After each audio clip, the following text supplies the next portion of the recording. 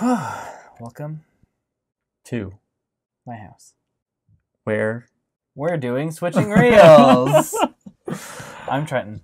I'm Connor, and that was probably the strangest intro we've done so far, but Yeah. I doubt it will be the strangest by the time we're Forever. finished. No, I think we're gonna have some pretty spooky ones. It's gonna be great. Alrighty, what did we watch tonight? We watched The Two Towers. Lord of the Rings: The Two Towers. Yes. Great movie. Yeah, and one of my favorite Lord of the Rings movies at the very least. Yeah, absolutely. Well, there's only three. There's only a few Lord of the Rings movies, unless we're counting. It's some my of the it's my old favorite Hobbits one. and old Lord of the Rings. We're not. Yeah, we're not. Yeah, no. Okay. Those are weird movies. Yeah, I saw them a long time ago, and I played the Hobbit game. But, Yeah. I didn't watch. If you them go very back and often. watch them as an adult, it's surreal. They're very, Nice. very strange. I'm so excited for that. So, who do we recommend this movie to? Probably the same people we did last week. I would recommend it to the people that have seen Fellowship of the Ring. And therefore, you inherit the list of assumptions we made there and recommendations that we made there. But I wouldn't recommend it to the people that we maybe recommended Fellowship to that haven't seen Fellowship of the Ring yet. Yeah, you wouldn't, for sure. Yeah. If you... It would make no sense to jump in on this movie. They had a good recap. They had a recap of one very, very distinct element. And I think it was a great distinct element, but if you hadn't seen Fellowship, sense. Why are they there? What is this thing? Who's that guy? Who's that kid? Alrighty. So yeah, I agree. Actually, it really, this one really does build on the first one a bunch and sets up the third one. So if you haven't watched the first one, just do that first. Yeah, just go do it. Yep. Spend some time. Watch the first one. Also, Spend 3.5 I'm not hours. entirely sure why you're listening to our podcast if you haven't seen the first one. Well, maybe not our entire podcast, but at least this episode. Well, yeah, that's this what I mean. podcast. Yeah. Yeah. I agree, actually. Yeah. Like, oh, Two Towers. What's that about? The Lord of the Rings, Two Towers, second of the trilogy. So, and our last episode was on Fellowship, so you can go and watch that one. Yep. We're making this super easy for you. Please go back. So does it deserve its place on the list? Its place, I believe, is 14.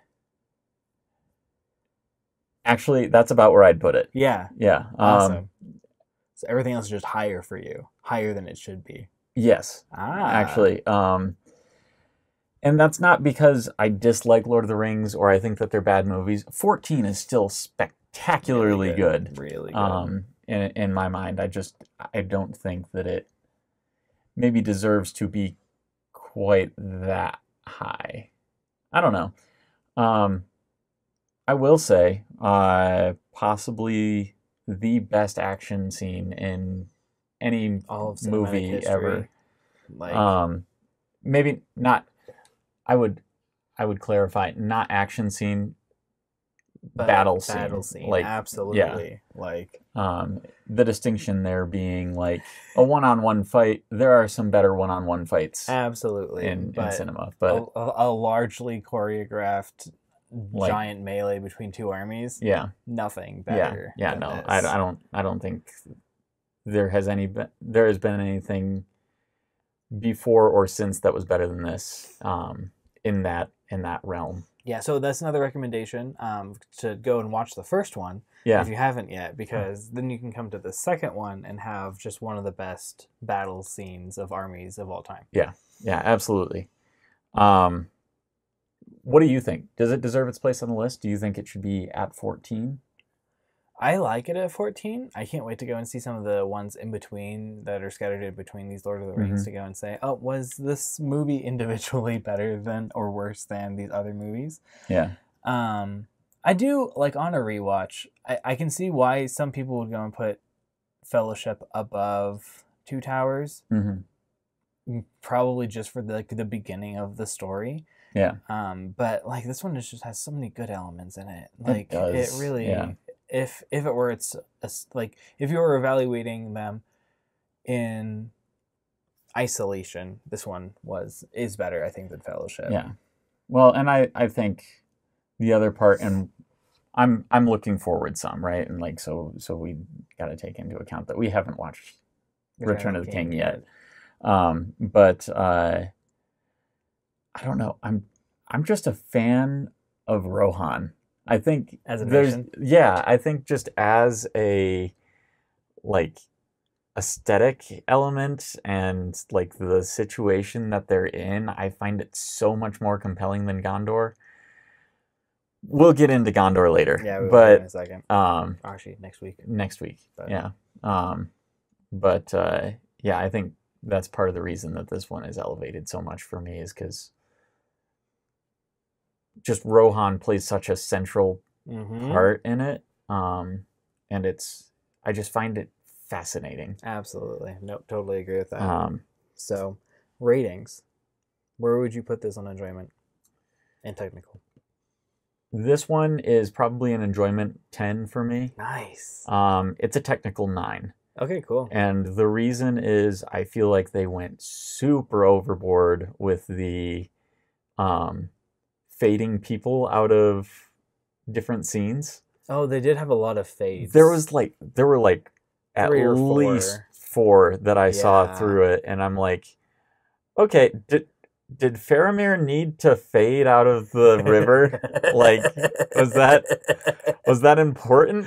Ooh, and Eowyn fading over Aragorn. Yeah. Some spoilers in this part.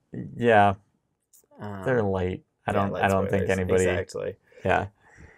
I don't think we've ruined anything for anyone. No, there's some fading. There's a guy named Faramir. Yeah. So yeah, anyway, we are close to the spoiler warning, but what would you put this as? Yeah, so I'd probably put it at 9.5 on enjoyment, which I think is at or above what I did for Fellowship. Okay. It was easier to stay awake through this one, very much so. Yeah. Like it keeps the pace the entire time, which is fantastic. And technical, I think that they're like, especially watching it this time, I did again start noticing the dated CG. Yeah. And some of the artistic choices were a little bit weird. Yeah. But not awful. Yeah. So I'd still put this at, I'd probably also agree with a 9. Okay. Yeah. It's very, very well done. I definitely agree that there were some strange artistic choices, but I don't think that there were any that I went like. It breaks the immersion. My word, Jackson, what were you thinking? I don't think that there is anything that was egregious. No, I completely agree with you. So absolutely, I was just thinking of the lyrics of Miss Jackson. I was like, oh, yeah, Jackson. no. Awesome. So this is where we're gonna go into more deep spoiler territory. Yep.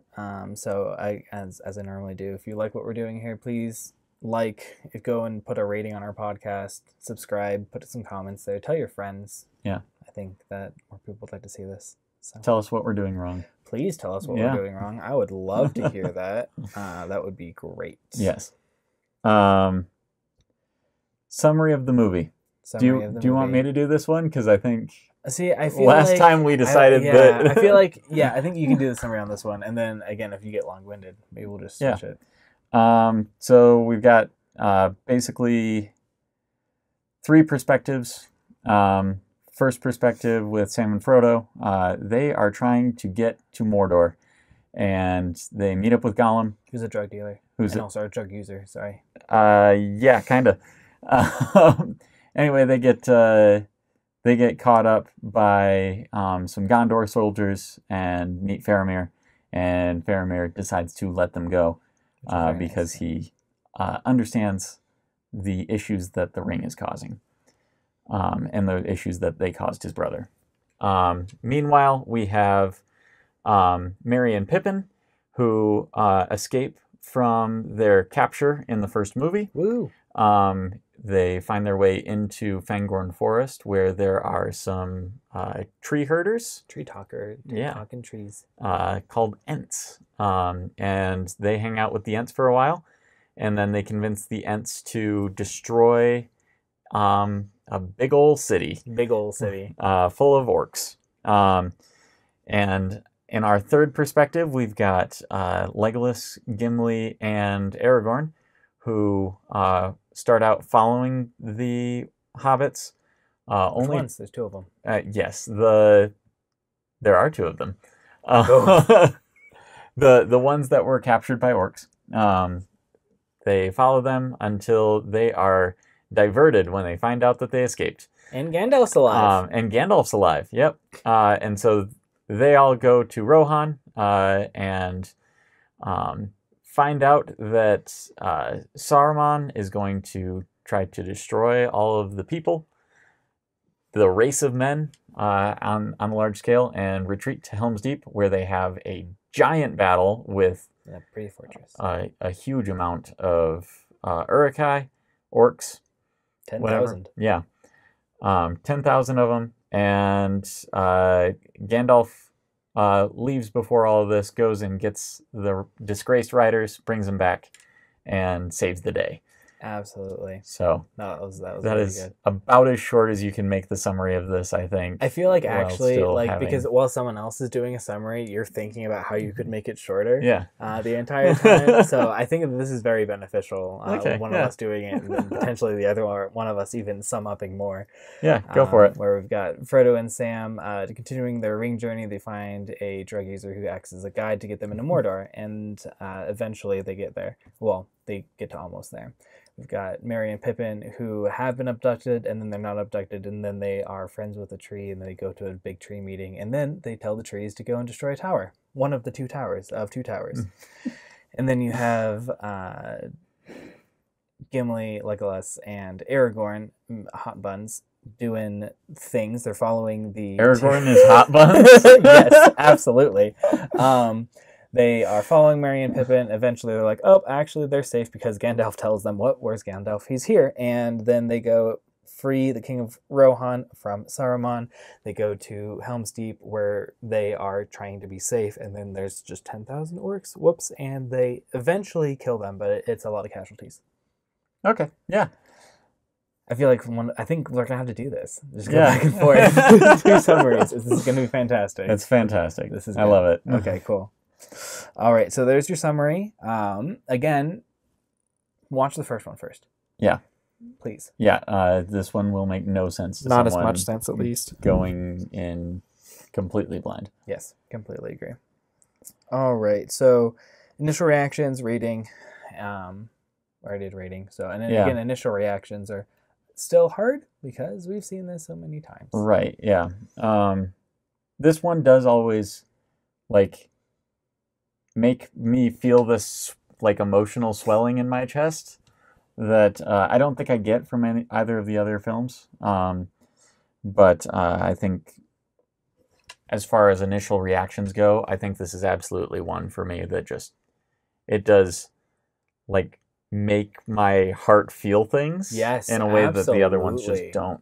And it throws around your feelings, like when Theoden is finally awake again and mourning for his son, like that gets you close to tears almost every time, no matter who you are. Like, ooh, that's rough. And I mean, we can kind of transition this into standout scenes and performances, exactly. But like Eowyn's song during that is just heartbreaking and so well done. And it's one of those things where you can't, like, I don't know anyone who knows the lyrics to that song. Nope. Because my friends are nerds, but there is like a cutoff there. Yeah. And most of my friends are not on the other side of that cutoff. But as far as that song, like, it is just gut-wrenching. Absolutely. Despite having no clue what she's saying. Yep. The emotion she puts into that it's again like going to the opera and they don't understand Italian or whatever it is he's singing in. Yeah.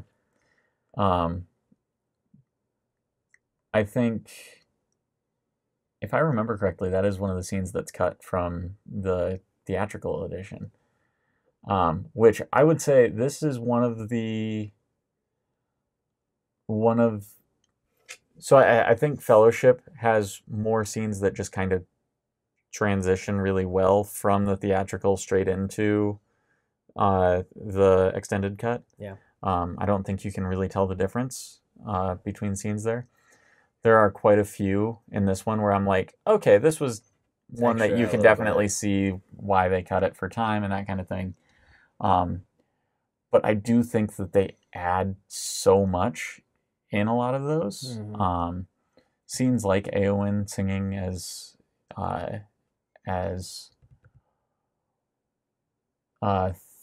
Phaedrid? Phaedrid, yes, thank you. Is buried. Scenes like at the very end where all of the Uruk-hai run into the forest and get just demolished by the trees. And like scenes like that are just so good at building into the world. Yeah, exactly. And right? into the emotional payoff. Like it's so good. The last March of the Ents is just so well done. Yeah, like you look at it every time and you're like, wow, there's not necessarily a lot of them, but they're huge and they're mad. Like, the entire Isengard battle is fantastic. Yeah. So good. This is filled with scenes for me that I could just gush about. Yeah, because absolutely. I love this film so much. It's one of my favorite fantasy stories, and it's my favorite section of it. Of the fantasy story. It's fantastic. And again, I think it has the greatest battle sequence in cinema. Yeah, absolutely agree. And there are lots of reasons why Helm's Deep is that. And we're in standout scenes, so I'm just going to go for it. Just go for it. The lighting. The lighting is phenomenal. They do an incredible job leading up to it with just illustrating how screwed they are. Yeah, absolutely. How huge this other army is and how few people they have. And then the entire battle, I actually watched somebody break down the Helm's Deep battle, and they were comparing it to the Avengers Endgame battle and why it was significantly better. But the wax and wane of the tide of that battle is incredible. Like every time there's a step forward, there's another step back. Yeah. And so there's just constantly this tension pushing while you're seeing like, okay, these guys got to the gate and they're breaking it down. Well, now Aragorn and Gimli have come out and are pushing them all back. Well, now they've got these siege engines that are throwing huge ladders up to the top walls. Exactly. And even before that, you have the like, oh wow, this is a huge army. They're attacking this wall. Yeah. But they're doing a pretty good job of repelling them. Like, it sucks. They're still fighting and dying, but like not nearly to the extent that we would have imagined. And then the wall blows up. Right. Yeah. And then I love the wall blows up at the same time that they begin really banging down the door. Like that was well orchestrated attack. Like you could just see, they're hitting you from two sides very well. Yeah. And one of them you didn't expect, so even better. Yeah. Yeah, absolutely. And like, if you look at other ones, one of the things I really like about the Helm's Deep battle is you get to see like regular people fighting as well. Like you get multiple close-ups with random Uruk-hai just killing people, or random elves and men just killing Uruk-hai. You don't only focus on the main characters. And I think that is part of the throws reason. You in. I think that's part of the reason I connect with Rohan as a nation in this one, is because you do get very much thrown in with the peasants throughout the entirety of this film. And the 5 to 10 minutes that they spend, or more than that, like showing, hey, we are choosing the dregs of the society that we still currently have to fight this, because we don't have anyone else. Right. Like, this is what we have. We have more weapons than we have people. Like, which is wild. Yeah, absolutely. So I think Helm's Deep. Again, we could make the entire podcast about Helm's Deep very easily. Yeah, actually. And that's happening along. I love how it spans so much. Like the beginning of Helm's Deep, the Ents haven't actually fought, or like are still quote unquote deciding to go and they're fight still Isengard. Yeah. Exactly. And at the end of it, you have the trees have already moved over to go and eat the orcs. So it's a long battle, and two, so much happens during it. So, and that's like half of the movie almost is at Helm's Deep and working to. I thought it was only like 30 minutes, maybe 45. Well, okay, so the second half of the movie starts with them going to Helm's Deep. Yeah. And by the time they get to Helm's Deep, they have. I think they're probably at Helm's Deep for a good hour and a half. But the battle, I probably would agree with you, was only a half an hour and 45 minutes. Okay. Fair enough. Sorry, I was thinking just of the battle.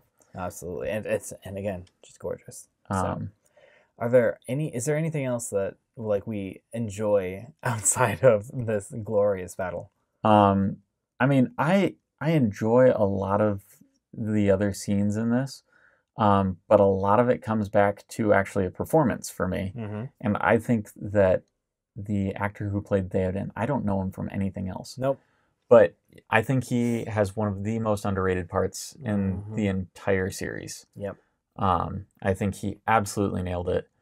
And the scene, or the scenes in the throne room, are just like he moves from like very believably from a character that is sickly and old and decrepit to like a warrior king that has to start solving problems. Yeah, and cares about his people so deeply. Just so deeply. And the fact that he was able to bring both of those to the table in the same performance. Yeah. And display a pretty wide range of emotions in that. Yeah. You know, from like his despair to his resilience to even some self-loathing when he's talking about how he treated Éowyn while he was under Saruman's curse.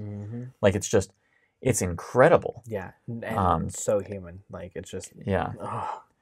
And I mean, honestly, his performance may be one of the reasons why, just in the story of the Lord of the Rings books and films both, he's one of my favorite characters. Absolutely. And yeah, I think he just does a spectacular job. So well. Yeah, I completely agree with you. No, he does absolutely amazing in this entire performance. Éowyn also, I feel like, does a very, very good job with her roles that she has. She doesn't have as much of a... She's a very consistent character throughout all of it. Like, she's been here the whole time. Right, even though the king was unconscious under Saruman's control. And continues being that way. We have some pretty good development from her. Yeah. Yeah, I think that she does a really good job as well, though, of going from... She sort of embodies the sadness that surrounds Rohan for the beginning part of the film. Yep. Right? Like, I can't watch the beginning scenes in the throne room without feeling this sort of sadness, and I think that is almost entirely placed on that actress's shoulders. Absolutely. And the lighting. Yeah. Yeah, the lighting does a good job of it as well. And Wormwood's performance as well. Like, Grima's... Oh, yeah. Like, I think he does a good portion of what makes it feel sickly. Absolutely. But not the sadness. Yeah. I would agree with you on that one. Absolutely. Yeah. Because there is just this oppressive sadness in all of the Rohan. Entire court up to that point. Yeah. And I think it is, like, Gandalf even meant, like, comments on it on the way in. Like, they've made the throne room to feel sickly and dark. Yeah. Like, you have very similar camera shots after Theoden's awake when everything's lit up as you do beforehand, and you're like, no, this isn't the same room. Like, this is a completely different set. Yeah. And I don't know that they did anything except throw some more braziers in there. Exactly. And some more light. And maybe rearrange the tables. Like, it's astounding. Yeah. Set design here was fantastic. It was. The set design here was great. Yeah. And I think, I don't know, this is just a masterclass in everything. Yeah. Like the camera. I was actually this time, and I think I've noticed it a few other times, but this one it really stood out to me, was when Wormtongue is talking to Eowyn, when she's standing over Theodred's body. Yep. And just this constant circle that the camera makes, and it's just gorgeous. It's incredible, and it just makes you so uncomfortable. And absolutely, like, this is a really bold move for like to take this shot to try to convey the emotion that they were doing, and they did it so well. Yeah. The camera shots in this are fantastic. Yeah. Like and all of the different scenery shots that you have. Yeah. The one of Aragorn and panning to Helm's Deep was fantastic. And whenever it's just following them at the beginning while they're pursuing the orcs is just again so good. And they're like, oh look, New Zealand is a great set, isn't it? If only they could have gotten New Zealand for The Hobbit. Rough. They absolutely had New Zealand for The Hobbit. Oh, they did? Yeah. Okay, well. It just... I do have a question. Wasn't as good. A very important question. Mm-hmm. Do you know that... yes, I did. Viggo Mortensen broke his toe when he kicked that helmet after learning that Merry and Pippin are dead. Yes, I did know that. Yeah, good. I was just wondering. Anyway. What about when they were training the horse to kneel next to Viggo, they had to do it with stuffed dummies because he would crush any normal humans before that point? I didn't know that. Yeah. But that doesn't surprise me. No. Let's move on. I agree. Let's talk about themes. Themes. Yeah. Which this is a Lord of the Rings film, so it is packed with lots of different themes as a core thing, and how to like stand up to that. Because again, Theoden is the perfect example through this entire movie of going back and forth and back and forth and back and forth between like being controlled by sadness and despair and having to be courageous anyway. Mm-hmm. Like that happens when he's under Saruman, is like the perfect manifestation, just being down and sad and just absolutely gone. And then he becomes assertive. Mm-hmm. Afterwards, and then his son is dead and he has to go bury his son, and then he has to become courageous again and take everyone to Helm's Deep. Right. Yeah. And then like it culminates in the end where Aragorn has to convince him to go and ride out with him because he's just so like, nope, everybody's dead. Sorry guys. Yeah. I think that this one does kind of use that particular thing, like standing up to evil, as a build off of what they did in Fellowship. Yeah. Right? In Fellowship, you don't have nearly as much of like, we need to stand up to evil. There isn't as much of it yet. Like it's a growing darkness, but and most of what we see through Fellowship is them running into evil, going, we are completely outmatched for this. We need to get out of here. Yeah, that's true. It's almost always running from the evil, the Balrog, and the goblins and all that stuff. Even when they fight orcs, them, it's something like, we fought them, and now there's more coming, so we need to get out of here. Absolutely. Whereas this one, I think, was a very good point. Yeah. I think with this one, you're right. It was very much about standing up to evil, and we can see that in all three of the perspectives, where you're right, like Theoden is absolutely like one of the main pieces in that, but we also have Merry and Pippin trying to convince the Ents of what they need to do, and almost appealing to their sense of belonging, like to this asking, world. Right. And saying, like, if you live in this world, this war is the evil will affect you as well. And then with Sam and Frodo, you have their interactions with Faramir and Gollum. And they showed very different sort of trajectories in relationship to standing up to evil. Yep. Which I always love the scene where Smeagol tells the other side of himself, tells Gollum to leave and never come back, and he does when he's down and out. Exactly. Right? He's just been, at the very least, he feels like he's just been betrayed. Mm-hmm.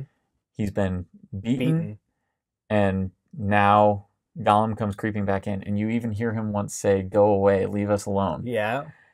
And why he doesn't go away. Yes. And that's when he gives in. And Faramir, we see almost the exact opposite, right? We see him go from someone who is very willing to accept evil to go and try and do good, hopefully, or to try and impress his father. Well, essentially, he's willing to use other people for his own ends. Very true. Yeah. And by the end of the film, he realizes this is something beyond me, right? This is evil. This isn't something that I can control and keep watch over, and this is bigger than me. And the way that I stand up to this evil is to let these hobbits go, even though his life is forfeit. He specifically says, "Then my life is forfeit." Yeah. And I think that's just a really powerful way to show his character. I wouldn't even say it's a character growth. No, because you see that's how he was in the flashback. Like, that's the kind of person he is the caring for the larger group. He left Osgiliath because he wasn't going to sacrifice the men to try and keep it under these odds. Like, maybe he could have, for sure, but most of his men would have died. What's the benefit there? Right. Yeah. And so, I really appreciated that. Mm-hmm. One other thing that I saw is we see elements of trust come in on this one as well. Like, just in a lot of different places. Generally, I see what you're saying. There's the trust relationship that Frodo has with Sam, and also that he has with Smeagol and Gollum. You have the trust relationship that Aragorn, Gimli, and Legolas have to have with Gandalf going and coming back. Yeah. And even internally, like, there's a trust dynamic very much going on, at least between Gimli and Legolas and Aragorn. Mm-hmm. With the stress starts getting to Legolas, and he has to come to his senses at some point and be like, "Hey, sorry I doubted you. Like, you've done a great job so far." Yeah.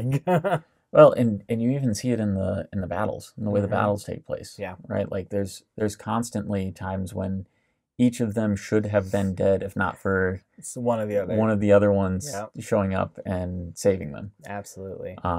From something that they didn't even know was there. Mm-hmm. And I think and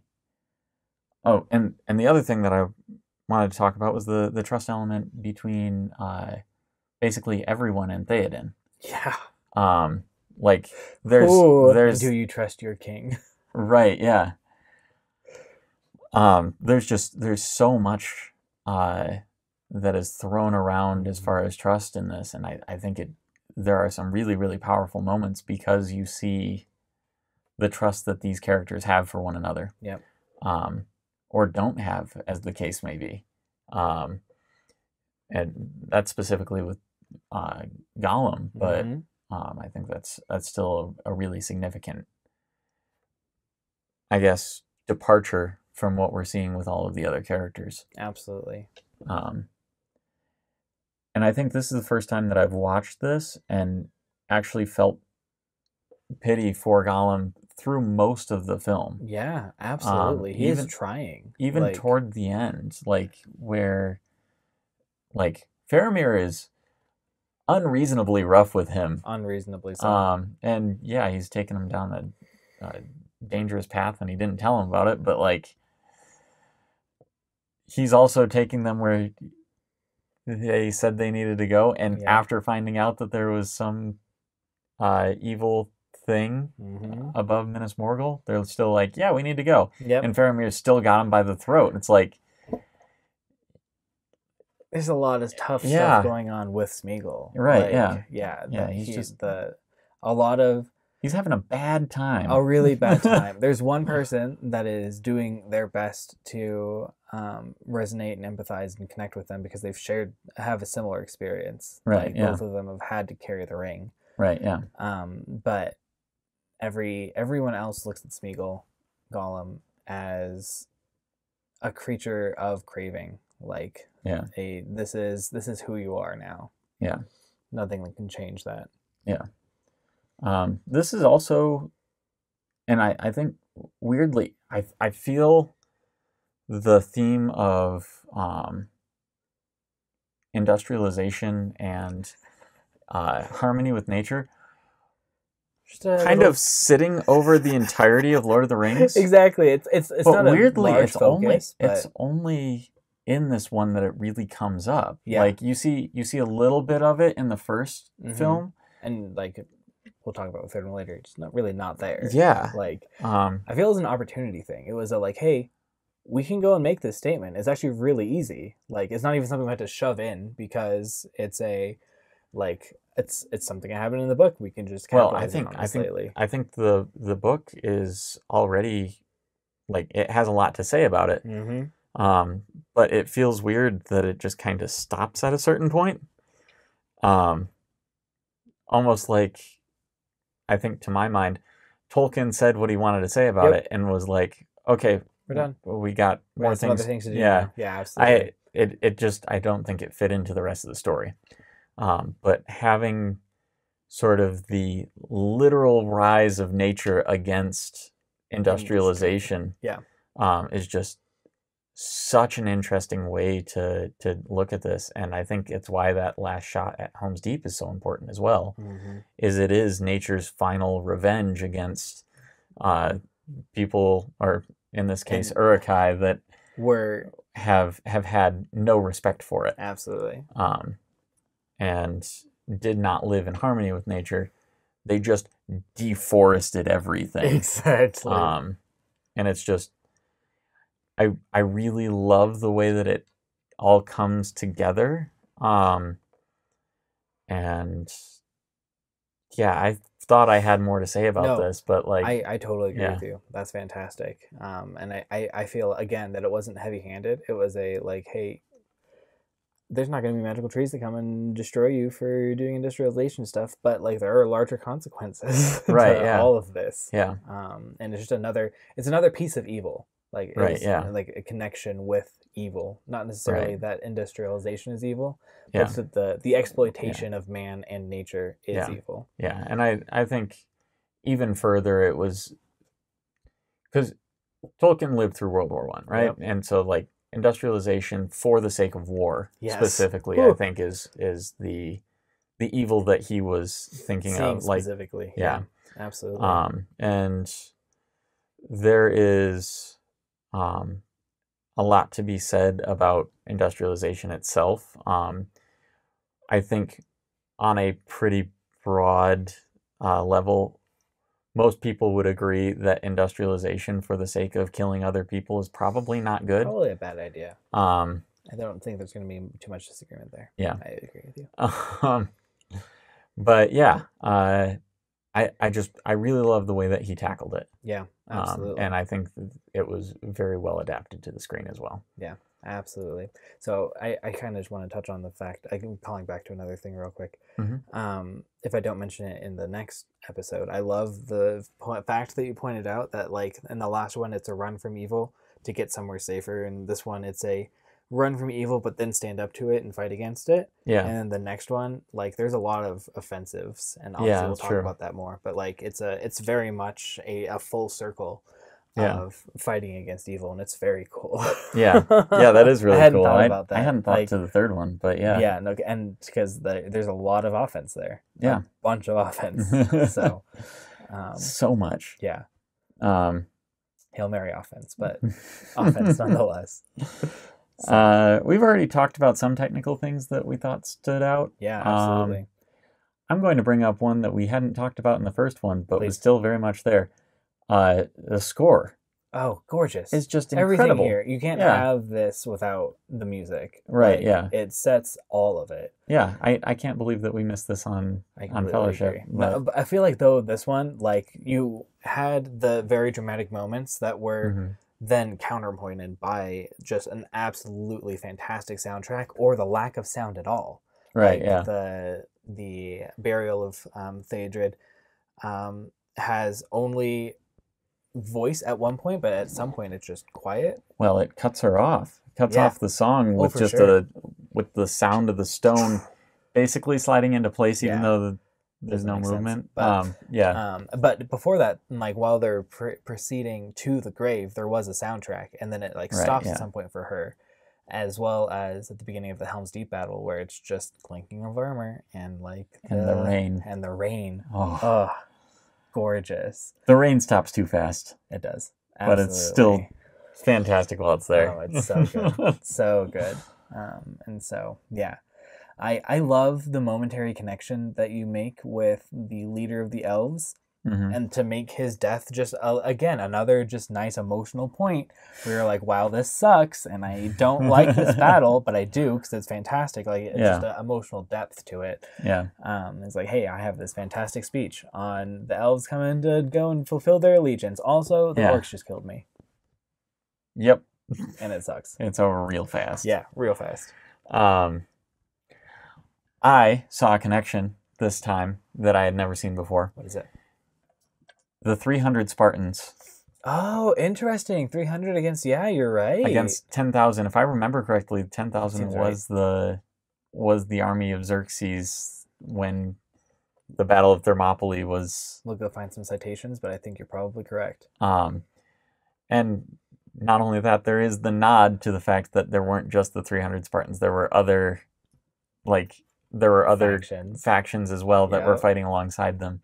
And I just...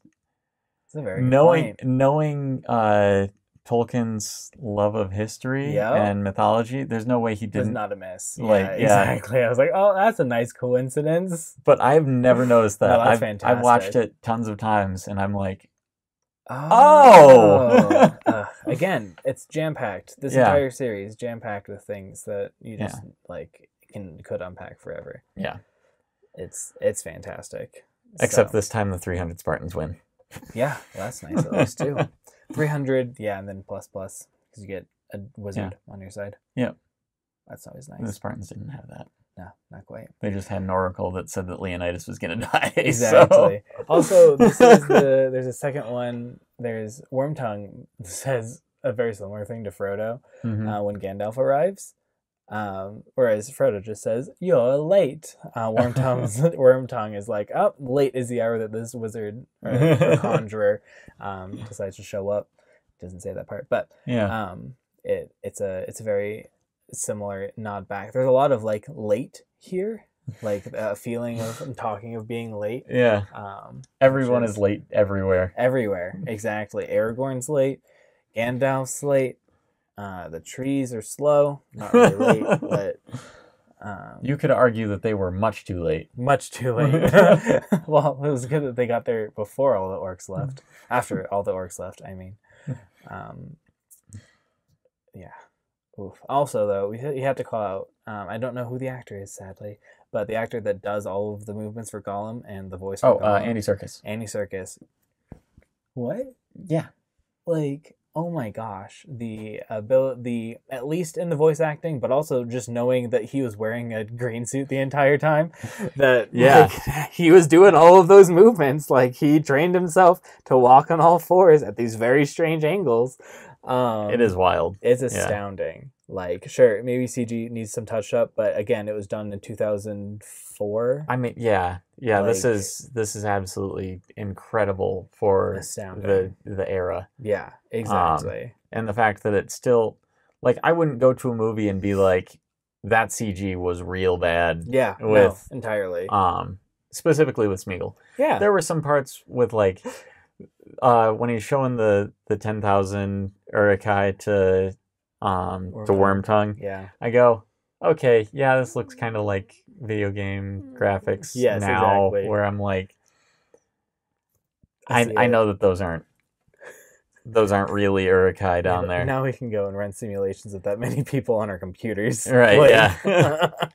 And the fact that, like, I think it's really contrasted by the fact that so many of the close-ups and things of the Urukai make you forget that they're not real. Yeah. Right? Because the makeup department did just an incredible job. Absolutely fantastic. Like, the quote-unquote practical effects, the practical aspects of this movie and all of the movies are fantastic. Yeah. Like... yeah, I seriously, I watch this and I go, yeah, orcs and Urukai, they're real things. Yeah. Absolutely. Those were actual people that just got beheaded. Yeah. Like, so that head flying, yeah, it does a person. Exactly. Yes. Completely agree. So yeah. Next week's film. Yeah, next week's film. Return of the King. I have seen that one. You have? Yes. Okay. Thankfully. I mean, I feel like if you've seen the first and the second one, you probably would watch the third. Yeah. I have seen it once or twice, and I have made comments on the fact that I've seen it. Yeah. So that's good. So, all right. Well, we will be back for the next episode. Return of the King, and then finish up our Lord of the Rings section. Yep. And then we are on to a new film, which we will talk about at the end of our Return of the King. Love it. That sounds episode. Great. So, yeah. Thanks, Connor. Appreciate it. Yep. How do we end this?